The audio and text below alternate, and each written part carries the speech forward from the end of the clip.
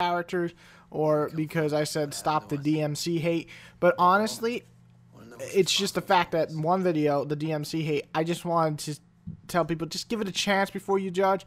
And on the other video, the top 5 characters, well, every character I listed in that video I absolutely hate, and that hasn't changed, but at the same time I really enjoyed those games, like Final Fantasy X, like Devil May Cry, and so on. Anyway, let's start, and this is what I want. I'm going to give you a little background for me before we get into the review.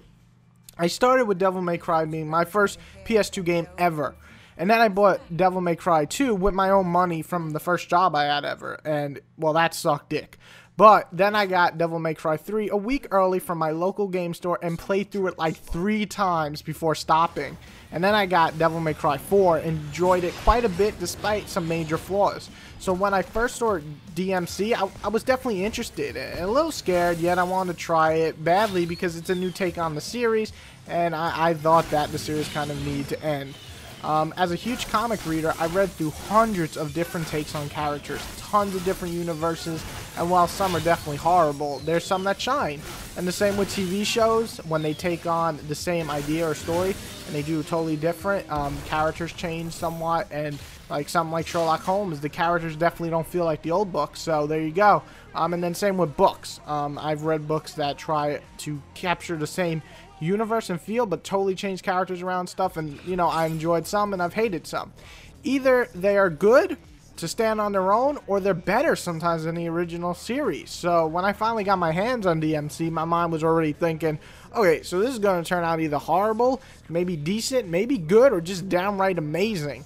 Now, I just wanted to clear that up a bit so you get where I'm coming from in this review. I enjoyed the past series, yet I'm the type of person willing to try something new, and I would like to see a new take on these characters and universe. So I will be judging this game mostly on its own without trying to compare it to the older games, so people stop comparing in the review. But I mean, it won't stop anybody probably, but I'm going to try not to compare it too much, because to me this is a reimagining of the series. So anyway, without further ado, let's get to the game. Enjoy.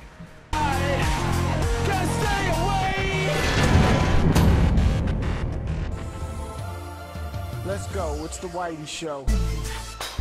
Whitey Show. Whitey Show. Whitey Show. Whitey Show. Which one, old man, that ain't got time to shake your head?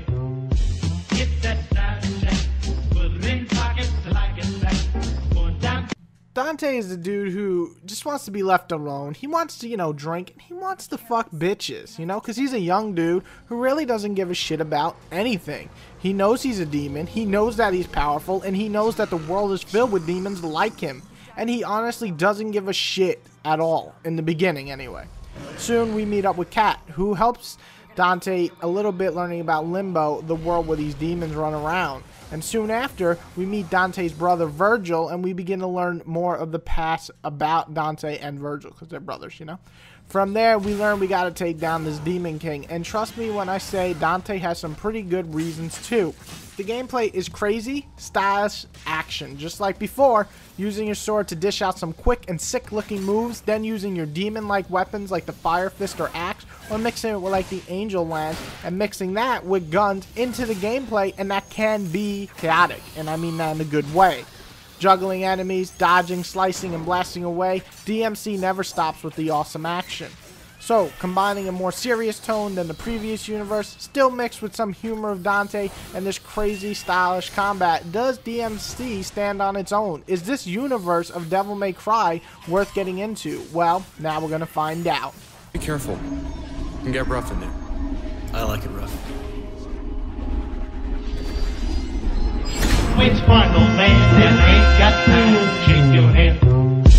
Get that style check, put it in pockets like it's back, going downtown. Alright, boys and girls, sit back, here we go. We're gonna start with the good. The story in DmC is mostly entertaining, fun, and has a decent pace. Like previous Devil May Cries, it's way over the top. One-liners are shot out all the time as well. Dante's past was presented well enough and gives enough motive to actually want to kill these demons. I also really like the fact Dante and Kat's relationship feels real enough. They don't feel like they're forced into being in love.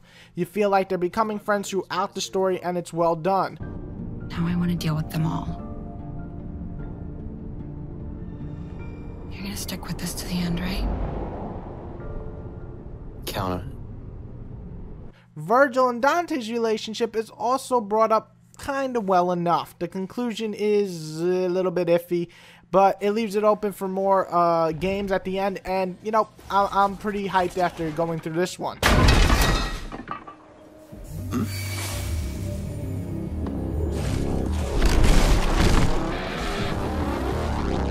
Not in a million years.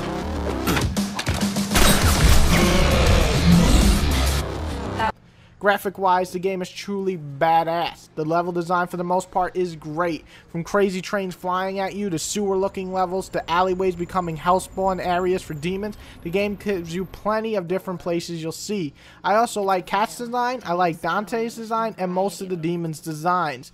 I disliked Virgil's new design, but besides that, I honestly really dig the new art style.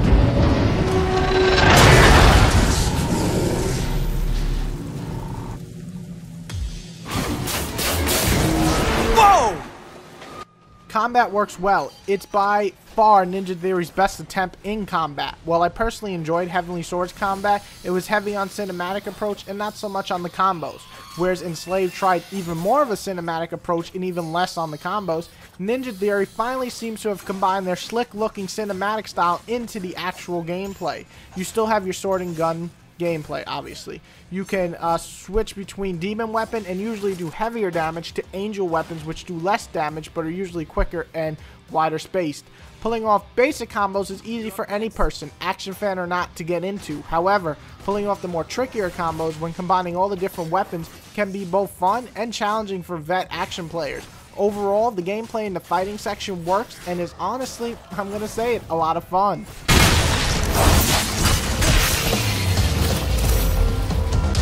Whereas the platforming, while not perfect, is actually done pretty well, which is a surprise because action games really never do that for me.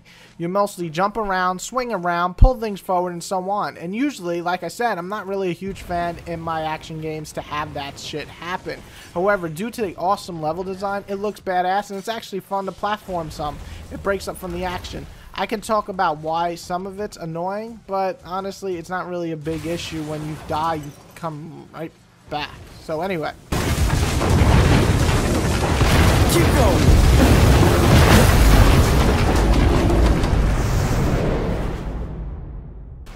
Okay, so that covers the good. Let's talk about the bad. Two things that spring to mind that could have easily been fixed.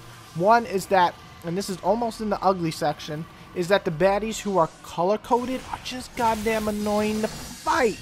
And not because they're hard, they're really not at all. But they must be hit with either a demon weapon or an angel weapon, mattering which one. You can't use both of those weapons on one, limiting your combo to that one weapon, thus hurting the overall flow of the quick and fun combat. What the fuck? Who thought of that? Another thing is the boss battles. Honestly, all of them were pretty weak, let's be honest here. The shit-talking one was especially easy. Bob was pretty fun and style-wise, but again, so easy. Honestly, I gotta say it, I had more trouble facing some of the regular enemies than the bosses.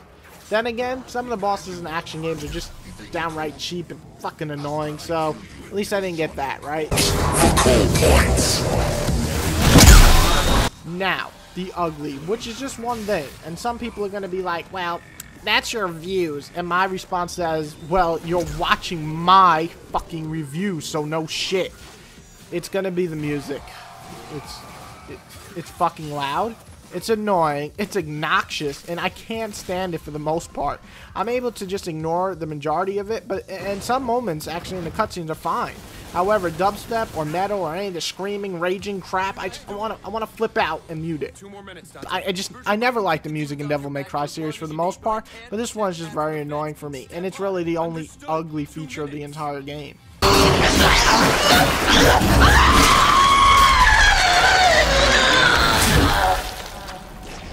I think you're all mixed up.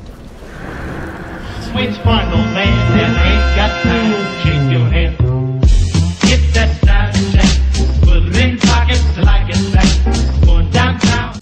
And we come to the verdict. After all the fighting, after all the bitching, after all the wars the internet started on this game, I finally sat down, just played through DmC, and I'm here to give you my final views on DmC.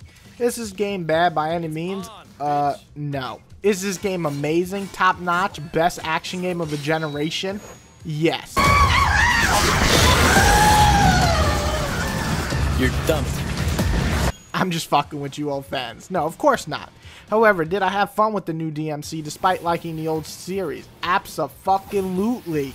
New Dante passes in my books. He's a decent character, some fun one-liners, though some cheesy. He's not whiny, he's not over-the-top goofy, and he feels like a regular Joe Schmo. And I like that. I gotta be honest, I like that human side. I like the combat look and the feel of it. I like that it's powerful, and yet it still looks great.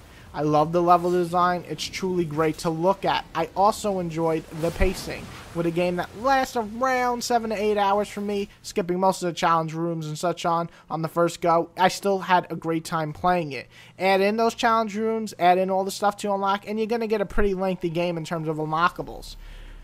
Like I said, there's a few things that annoyed me, like the colored enemies. That's just annoying, and like I said, the bosses are just downright piss easy, to be honest, and the music's fucking terrible. But saying that, so to all those action fans out there who want their action fixed, DmC is not a bad choice. This looks like a good year for action games, just like 2010, 2011, I forgot which year, that had Bayonetta, Darksiders, Castlevania. This year just kind of feels like that great action year again, and I'm proud to say, and I'm hyped to say, that DmC is a kick-ass action game. And I hope you enjoy it as much as me. I really do. My rating is buy one cheap. Well, it's not a full-on purchase. It's still very much worth picking up down the line when it gets a little bit cheaper. Like its first price shop, 40 bucks. Definitely worth it. It's a great game. Enjoy, guys. And Dante, my dude, do you have any last words for our viewers? Fuck you.